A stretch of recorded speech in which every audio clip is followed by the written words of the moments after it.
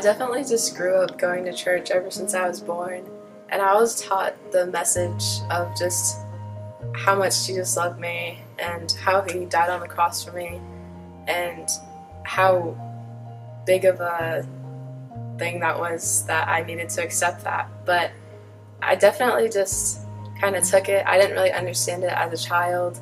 I just lived the way I wanted to, didn't really think about the consequences of anything. There was no guilt or conviction about anything.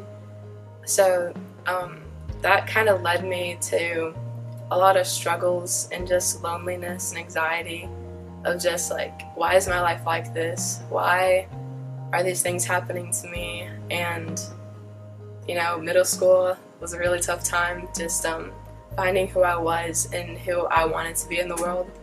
It was pretty hard.